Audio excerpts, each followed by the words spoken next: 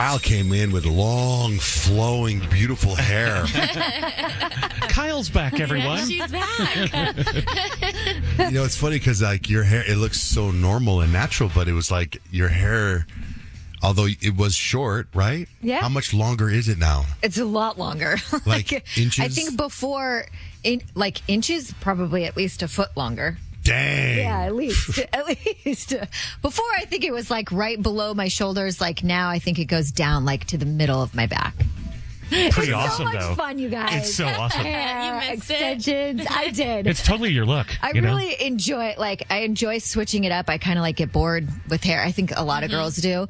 And like, it was fun to have it short for a while, but then now I'm like, it's time. Yes. It's time to bring the long hair back. It's funny because it's like a 4-hour appointment yesterday, which that's actually really fast compared to like other appointments. But I had told my hair girl, Allison, I was like, okay, I don't have a lot of time. I have to go pick up my daughter, take her to dance, do all the things, the mom stuff. So do you think you can get me out on time? And she's like, we can do this.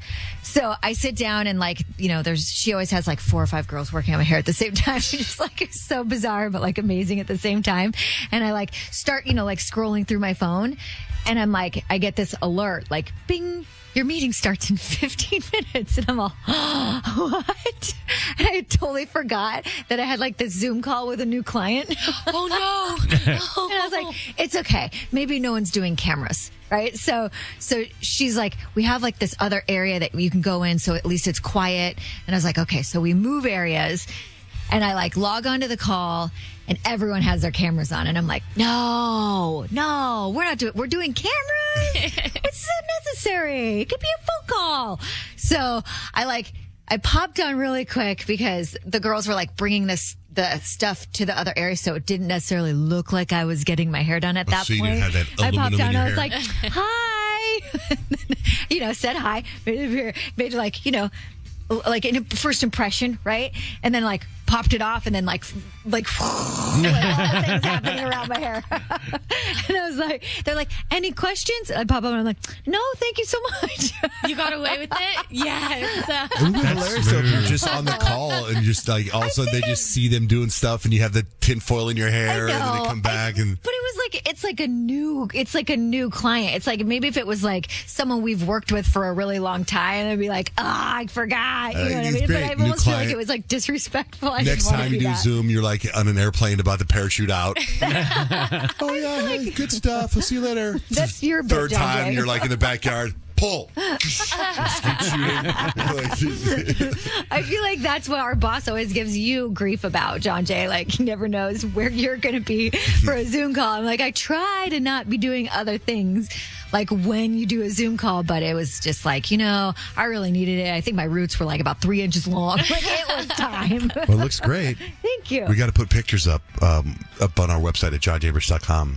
It'd be great to have some sort of like Kyle's hairstyle throughout the years. 'Cause Totally. It pops up on my time hop all the time.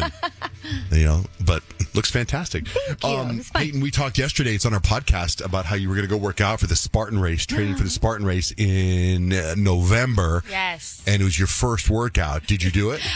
I didn't do what I wanted to do, which was to just go out and run a mile. But I hopped in with some of my high school girls and got into practice. And I had put on my Apple Watch. I charged my Apple Watch for the first time in like a year, so I could like kind of keep up track and track everything. And so I got my mile in with my high school girls, but it wasn't what I exactly wanted to do, which is a little frustrating. Your first day of training for the Spartan race, because you're legit going for the Spartan race, Yes. which is November. And by the way, if you listen to our podcast with Joe DeCina on the Afterwards podcast from last week, he invited 300 people that listen to our show to come with us for free. So listen to that, and then you can get all the details of what to do.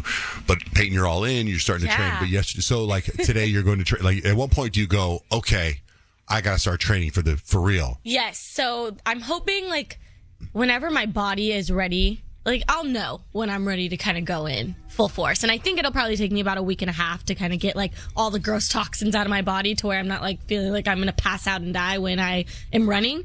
But it'll happen. And I think I'm going to give myself like a week and a half. And it's not just a run, right? You're climbing walls, climbing under barbed wire. Yeah, I called my dad. I was like, I'm going to need you to pull out the sled. Like, I'm going to be doing pushes and everything, bear crawls, all that, like on the turf. So I'm excited, but I'm definitely feeling a little sore. So I know I'm just definitely going to have to focus on like taking care of my body because I don't want it to like crap out on me. Yeah, you don't want to get hurt. Yeah. I always feel like when you haven't worked out for like a really long time, you do kind of have to ease yourself back into it. Totally. Like Even if you're working consistently, out. but Like, I would work out all the time, and I would play the stupid softball game, and I got hurt. yeah, that's true. Yeah. So there's this, you know how for years I've been into Bikram yoga, right? Bikram yoga for years. I love Bikram yoga, hot yoga. It's changed. The thing about Bikram yoga is that the anticipation of getting into the class sucks. Like I can't, like all day. I knew I was doing a Bikram yoga class yesterday, and I just was miserable up until the time I got into the class. And the people that I've been going to forever, it's so fascinating since I started going in 2007, and to see this one little studio grow, and now they have like, I don't know, 5 or 6 studios. Now they started franchising their studios. The studios are all over the country now. They're popping up, and it started this tiny little thing. So they just opened up a studio by my house, and I got invited to go to the class. So my wife and I went to the class yesterday at 4:30, and it's the most beautiful yoga studio I've ever seen. It's humongous. It's overlooking the city. It's got great views, but it was so hard. It was miserable, and there was a point in the beginning where the first 2 exercises are just breathing. You breathe, you put your arms like this underneath your chin and you breathe 20 times. And I started laughing halfway through because it was so hard. I couldn't believe what I was in the middle of, and I couldn't believe how much yoga, no matter what you do in life, yoga just boom. Screw you. You're done. You're not ready for this. You're not ready for this. What's so difficult about the workout? It's just, you know what? You should come with me sometime. I would love to. Because it is. I've taken your dad with me, but actually your dad did a different version with me. I was going to say, I don't know if my dad could. I feel like he would just fall right over. He did. Yeah, I think he's gone with me twice, but that's not Bikram though. It seems so simple. It's just 26 poses.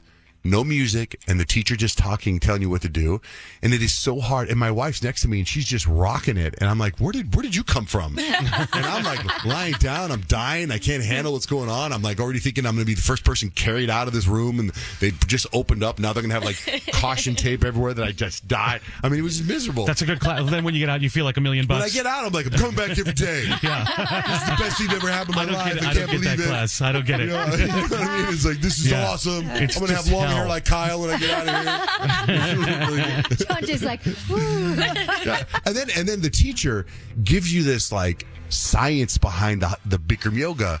Like, if you do this yoga, you have a 27% chance of extra cardiac health. There's all these NBA players. Kareem Abdul-Jabbar said that he played 8 extra years in the NBA because of Bikram yoga. I believe that. There's a guy named Joe Johnson. Do you know him? He plays in the NBA. No. Joe's Farm Grill? No, after he, the teacher said this guy's name in the NBA, I Googled him. And the dude is shredded and does Bikram yoga every day. And I guess he's been 18 years in the NBA, a 7-time All-Star, and he does Bikram yoga. Kobe did Bikram yoga. Lady Gaga does Bikram yoga. Madonna does Bikram yoga. And I'm just like, just to get there, it's just the worst. But when it's done, it's amazing. I know. Even if you like I've done it too, where I've collapsed halfway through class and you just lay down. They tell you just don't leave the room. It still feels good when you're done. What's funny too is I remember Kyle going with me to a class one time, right? And what's so funny because Kyle's got these long ass legs and arms, and I remember her being in the front right part of the class. This was so funny. And I remember her kicking her leg out. It was like, isn't that weird that I remember that? I have long limbs. Just awkward. It's so weird that I remember that. Like, it's like people in the back row had to go, whoa. Yeah. Whoa. The thing that tripped me out about that, because it's so hot in there. I don't know what they put Miserable. it at. It's like 110. Yeah, No, it's it was at like 99, but really humid. Oh, okay. And then they had a heater in my head. And just the amount of sweat that comes out your body during a Bikram yoga You're like kind of class. grossed out with yourself. Yeah, you don't smell awesome. Yeah, but you talk about the toxins. You were talking about these Right. toxins. Yeah. They're out. Oh, yeah. That's They're out. the And best. it's this pose cleans your liver. This pose cleans your thyroid. That's this pose, awesome. that's what I'm talking about. And the teacher talks you through it. But you do feel great afterwards. Yeah,